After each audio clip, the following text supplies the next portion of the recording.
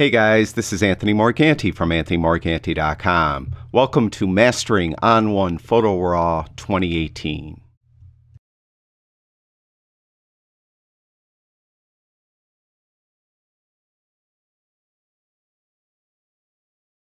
In this video, we're going to take a look at the color adjustment panel that's found in the Develop module of On1 Photo RAW 2018. To begin with, on this image, I did some basic tone and color adjustments. Then I added a bit of luminance noise reduction, and I did lens correction.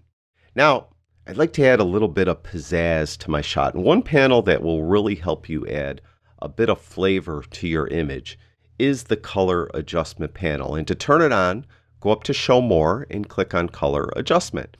And those of you that are familiar with Lightroom probably recognize this panel. This is the same as the HSL panel that is found in Lightroom, and it does pretty much the same thing, and that is it allows you to adjust a few different attributes of several different colors.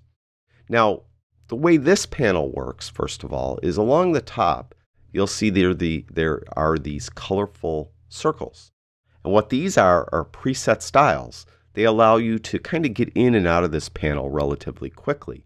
So if you have an image that has a lot of foliage in it, you could click on this preset style and it will adjust a few different attributes from several different colors to hopefully enhance any foliage in your shot.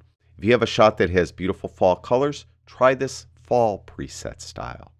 If you have a desert scene, click on desert. If you have a landscape image with an expansive sky, click on sky. Now to the right of that is a little drop down, and there is one preset style in this drop down that isn't included with the others, and that is green grass. So if you have an image with a lot of grass, click on that. Now one thing about these preset styles is you cannot stack them. So if you have an image with expansive sky, you can't click on that, but it's a fall and you have a lot of fall colors, click on that. The fall will overwrite the sky, so you really can't stack these at all. But again, these are hopefully just quick clicks. You get in, get out. But the real power of this panel is what I mentioned. You're able to adjust 3 different attributes from several different colors. Now to demonstrate, I'm going to reset this panel by clicking there. Now if you look below those preset styles, you'll see that there's a number of color swatches. These are the colors that you're able to adjust. There's red, orange, yellow, green, aqua, blue, violet or purple, and magenta. So you could adjust hue, saturation, and or brightness individually for all these colors. And to demonstrate, I'm going to talk about what I typically do when I have an image that has a lot of grass in it, a lot of trees in it, and that's this image. What I usually do is I'll go to the yellow swatch and I'll adjust the attributes of yellow. And you can see when I click on any of these swatches, these sliders kind of change color to kind of indicate what color you're adjusting. So I'll go to yellow. Now usually I don't adjust the hue of anything. I usually leave hue alone. But there are times, especially if I have a really wide angle shot of an expansive sky with mountains in it, the sky and mountains sometimes come out a little bit purple. So I will go to the blue and or purple swatch and I will adjust the hue of those so I could make my sky and mountains the correct color. I'll make the sky blue and the mountains, if they're green or brown or whatever, snow-capped, whatever, I'll make them more correct by clicking on either of those 2 swatches and adjusting the hue. Other than that, I typically won't adjust hue. Some photographers like to use it for creative purposes. They like to make the sky purple, or they like to make the grass more red or something. So they'll adjust the appropriate color swatch as hue to something that they're doing in a creative way. So for my adjustments on things like this, I won't touch hue, but I will go to yellow and I will turn saturation of yellow. And what you'll find, those of you that photograph a lot, is that green grass has a lot more yellow in it than it has green. And when you adjust saturation, you'll see if I move it all the way to the right, it's making the green grass pretty much radioactive. If I take it all the way to the left, it's taking the color out of any yellow in the image. this is good for selective color as well. So if you have an image and you have, let's say, a red kayak in a lake, and you just want the red kayak to have color and nothing else, you would go to all these individual colors and take saturation all the way down, except for red. Red, you would probably turn saturation up a little bit. But back to my image, what I typically do is I'll bring saturation of yellow up a little bit. Then I'll take the brightness of the yellow and I will bring that up as well. So I'm making the yellow a little brighter and a little more saturated. So there is before and after. Then what I'll do is I'll go to green and I will take the brightness of green down. So in my opinion, that gives me a little more depth and a little more dynamic look to especially the grass. As you can see, there's before and there's after. So instead of having this relatively evenly toned row of green grass, it has a little bit more character to it, a little bit more yellow and a little bit darker green.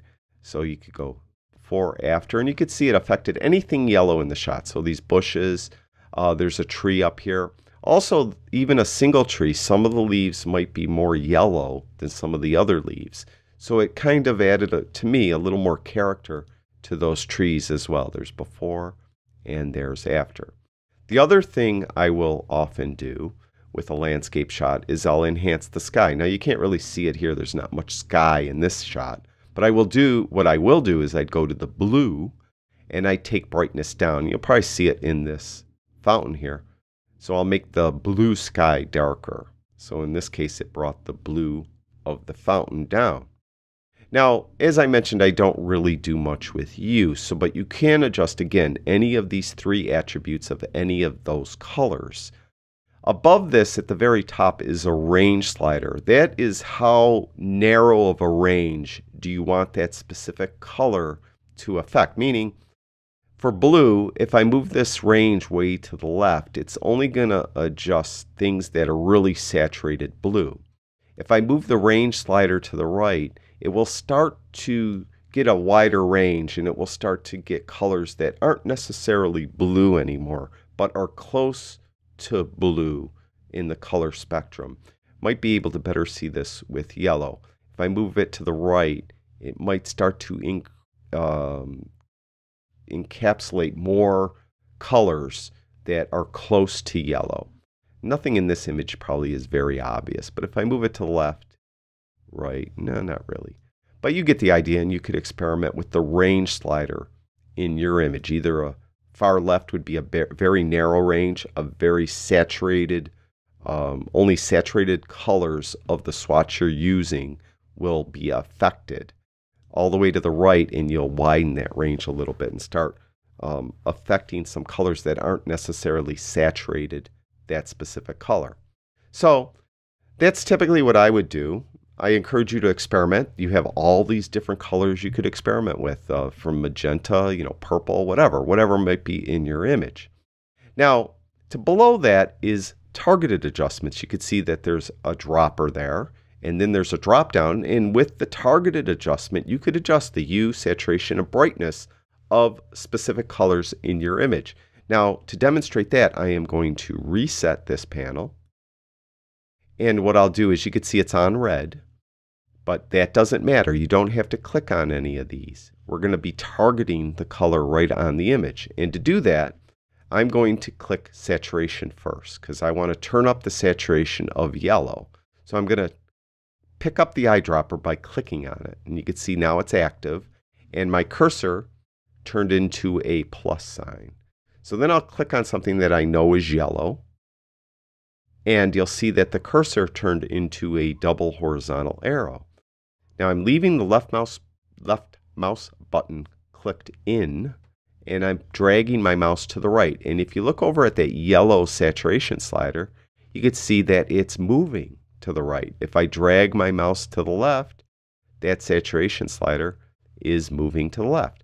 Now I want to turn yellow saturation up a lot, or a bit. Now I'll go to this drop down, and I'll go to brightness, and I will click on that eyedropper again. I'll again just go to something I know is yellow, and I want to bring brightness up. So I'll click down with my left mouse button and drag to the right. So you see the brightness slider is now moving up. Now I want to bring the brightness of the fountain down. I want to make the fountain darker.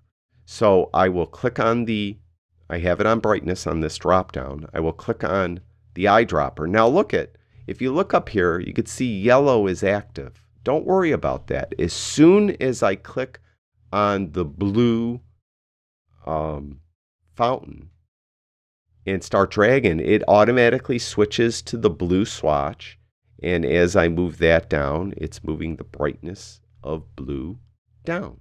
So that is a targeted adjustment. You could come in here with that eyedropper and target a specific color that is in the image. Now, if you do these adjustments, now I say I often do that to yellow. I bring saturation and brightness of yellow up, and then I bring brightness of green down, and then I bring brightness of blue down. That is what I often do. I could make a style of my own for that. And to do that, go to this little drop down and go to Save New Style. And I'll just call this my landscape style. And I'll click Save. Now, I'll reset this. If I want to come in here and I want to just quickly use my preset that I often do, I'll click on this little drop down where it says More, and you can see right at the top is my landscape style. And again, whenever I hover over any of these, the On1 gives you a preview of what will happen. So I'll go to my landscape style, and it just automatically applied my landscape style. Now, I didn't do anything for green in this specific one, but you get the idea of how you could create your own preset style. Now, one thing I never demonstrated on these things, you could delete a style or you could update a style with current settings. What I'll do is, because I didn't do anything with green, I often like to bring green brightness down. So then I'll go to this More and I'll update the style with current settings. So it's going to take my landscape style and update it. It's warning me, do I want to do it? Yes. Now I'll reset. And I'll go to this drop down. I'll go to my landscape style, and you can see green now is down, and brightness of the yellow and saturation of the yellow is up, and brightness of blue is down. So there's my preset style that I created. Again, I could delete it if I wanted to. Delete a style, it will ask me which one. I only have one, and I could delete it. So it's not there anymore. So that's how you could create, modify, and delete any preset color adjustment styles that you may have. And that's how you do targeted adjustments. And like I said, it's a really powerful panel, and you'll be able to add a lot of pizzazz to your shot, for lack of a better term. I encourage you to experiment with it. That's really the only way you'll learn. Come in here with all these different swatches and see what happens. You'll see like magenta. You know, I could take magenta and there's nothing in the image that's magenta, so it doesn't do anything. Stuff like that. So experiment with it. I think you'll find that it will become a panel that you'll often use, particularly with landscape shots. Thank you, everyone that watches my videos. I truly do appreciate it. I'll talk to you guys soon.